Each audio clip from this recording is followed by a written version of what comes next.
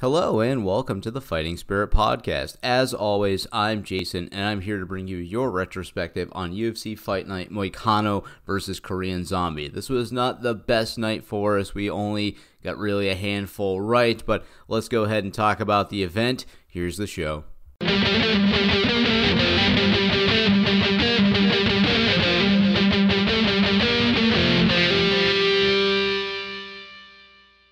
Alright, starting with our main event, we had Korean Zombie defeating Renato Moicano in a fight that we were not able to call correctly. So, in this fight, Moicano made absolutely no strikes, no takedowns, no anything. He didn't perform anywhere near to, I think, what his level and ability is. Korean Zombie hits him with that great flush, overhand right, and this thing ends up with a ground and pound KO/TKO.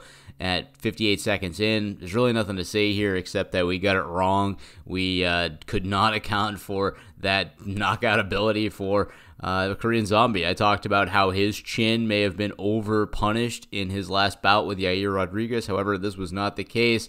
His chin proved to be fine because he didn't take any blows, and it was actually Moicano's chin that seemed to be the softer, more glass piece in this bout, and we ended up picking this one incorrect. So, congrats to Korean Zombie. I can't sleep on you, and I really didn't based on the numbers. They were pretty close. But either way, though, Moicano took an L for us here, and that's just the way it goes sometimes. So that's how a lot of these are going to go. In our co-main, we had one fight canceled. The John Lineker fight did not take place, and so, we got to move on to the next one. Randy Brown defeated Bryan Barberena in what was a very good co-main. So, I thought that Bryan Barberena was getting the better of Brown early on. You could see that I think he had wobbled Brown, and I think, we saw this playing out as most people did. He was a pretty heavily favored fighter.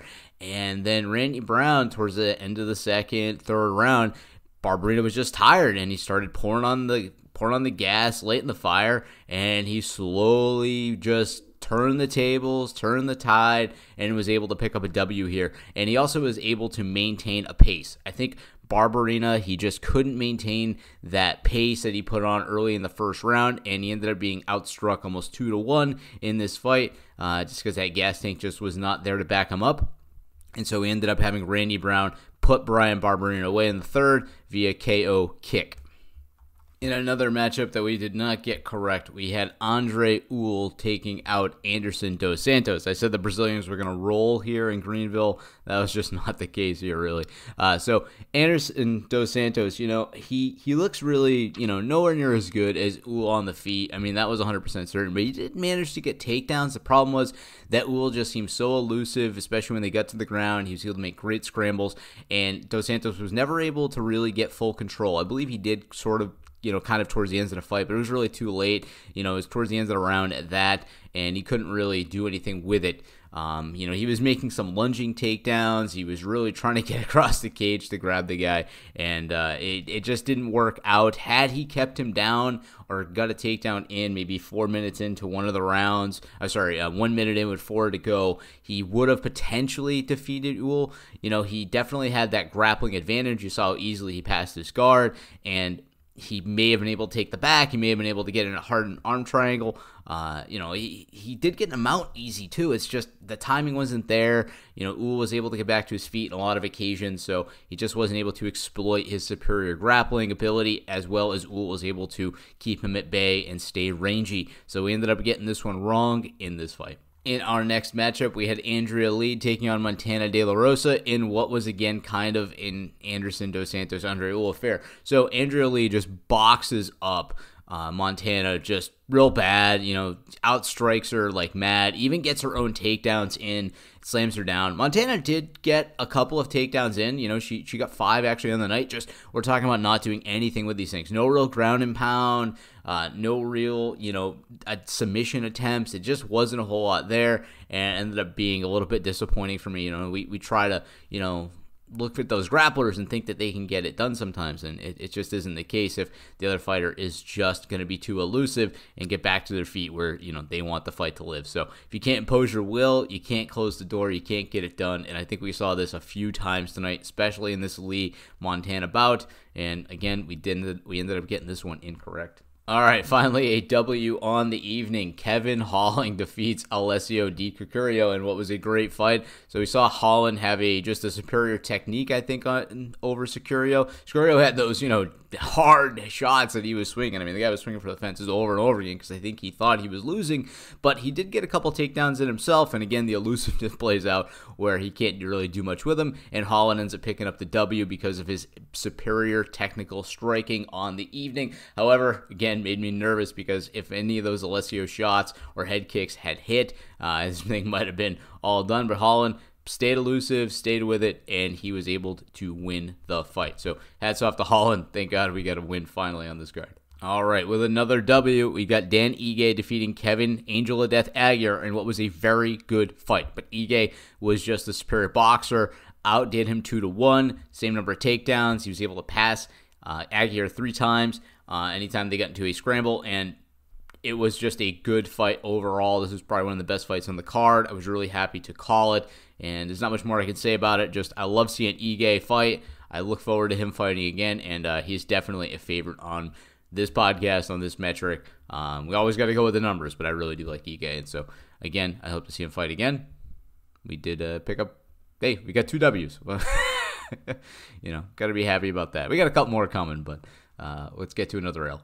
In our next matchup, we had Ashley Yoder defeating Suri Kondo in what was just a really tough fight to watch. Kondo just could not get to her feet, could not outdo Yoder's grappling in any way. Yoder just held her down and beat her up, and Kondo really at no point could display any of her kickboxing skills. It was pretty bad.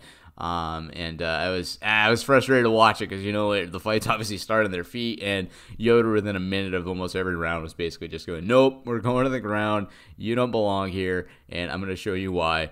And, hats off to Yoder. She put in a fine performance. I say fine. She put in a spectacular performance against a fighter where I think had she tried to, stand and bang with her or have a kickboxing fight, Kondo might have gotten the edge, but she said, no, this is an MMA fight. I'm going to take you down. I'm going to put you into my world, and I'm going to, beat the ever-living daylights out of you. So that's just how we saw it play out. And, again, picking up an L, but, like I said, we will get back to a W eventually. We just got a few more to go through. All right, another L. I guess I can skip to a W. Luis Pena defeats Matt Wyman. Now, I didn't want to pick Wyman, but I had to go off the numbers, and the numbers were, for his last fights, which had been 3 or 4 years ago at this point, and so we had to go with him. Just didn't work out too well. I think that Wyman, he just wanted to play jiu-jitsu the entire time. He tried to go for heel hook, I don't know, 8-9 times. He just kept wrapping him up, and Pena just was not having it, especially in the later rounds. They're sweaty, it's tough to grab hold of that, and Wyman just did not look good. In fact, I think even the commenters, and myself included, were like, geez, how much damage are you going to take, man? And the commenters like, hey, just throw in the towel, basically, and he ended up taking too much damage early into the 3rd round. Goes down, TKO punches, and Pena gets a win. He did say Wyman was a great competitor, and I think he was. He did hold up to Pena pretty well, but it was mostly toughness. You can't lean on your toughness without having something else to back it up, like we talk about.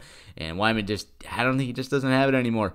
The layoff was probably too long, and maybe he's got too much ring rust. I don't know if the guy's coming back. Maybe he just needed a payday. There's a whole bunch of questions out there. Still, hats off to Wyman, though. You are a tough SOB.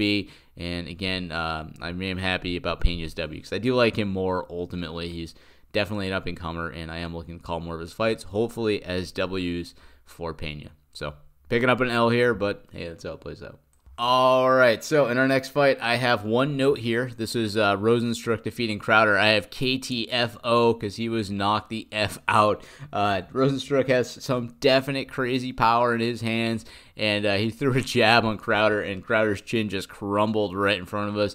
All-team CTE there. A guy just goes down. It's 9 seconds in. It's like the fastest heavyweight knockout in the history of the UFC. It's right up there between the fastest knockouts in MMA, I'm sure, in general, 9 seconds. There's really nothing else to say here. Rosenstruck throws 4 punches overall. Alan Crowder does nothing, much like Moicano, and he just goes down. We did have Crowder here. Had he been able to, eat a shot, he might have been able to exploit some ground game advantage I thought he had, but hey, that is not how this thing played out, and it looks like Rosenstruck picked up some performance of the night money, so hey, hats off to him. All right, in our last two fights, we do actually have W's, 4 W's overall. So Molly McCann defeats Ariane Lipski in what was a great fight. The whole crowd was behind her. They were chanting, meatball, meatball, meatball. And it was just fun. I like watching the Scouser, Molly McCann. I thought she was going to defeat Lipski. I thought she was going to just show that she has, that wider depth of experience, even though, Lipski is kind of a hot up-and-comer, and she is literally hot. I think that's why UFC would like to make her into a star. She's probably the most beautiful fighter in all of the UFC. Let's not put any doubts behind that. And Molly McCann, I mean, she's a woman, and yeah, I'm gonna keep that in. Whatever, screw it. So Molly McCann, nothing else to say there. She's a great fighter, and she got the W here. I thought she outclassed Lipski in every way. Got her nice takedowns in to kind of seal it up, and we did pick up the W here. So hey, she's saving her bacon one way or the other. And then in our last fight, Deron Winn defeats Eric Spicely in what actually was fight of the night. Deron Winn went out, made a great UFC debut. Spicely came back into the UFC, proved maybe he shouldn't really be there. Deron Winn outstruck him 169 to 108, and just what was a great fight. I think Spicely did, connect with Winn with some pretty good shots, but mostly Winn was, boxing up Spicely for the most part, as the numbers kind of show at the striking. And it was a great fight. I do hope to see Winn again. And a little shout out to Spicely. He said that his bank account was negative when he went into this fight, and he got that 50G payday. So hey, hats off to him to getting the fight of the night bonus. So even if you don't get your win money, you can get some performance money. Always happy to see that. All right, so like I said, we went 4-for-11 on the night. This is a roughly 36% accuracy, so this is well below what we want. It is what it is. I did make changes to the metric.